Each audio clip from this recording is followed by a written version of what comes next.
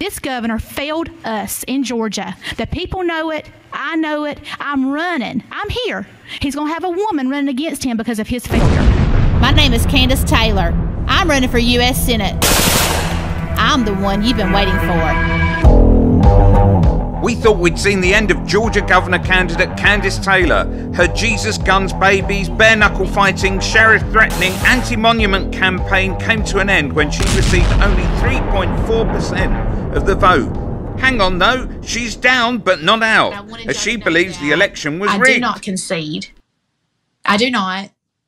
And if the people who did this and cheated are watching, I do not concede. Now, if all of those people who voted for her could just fill out an affidavit...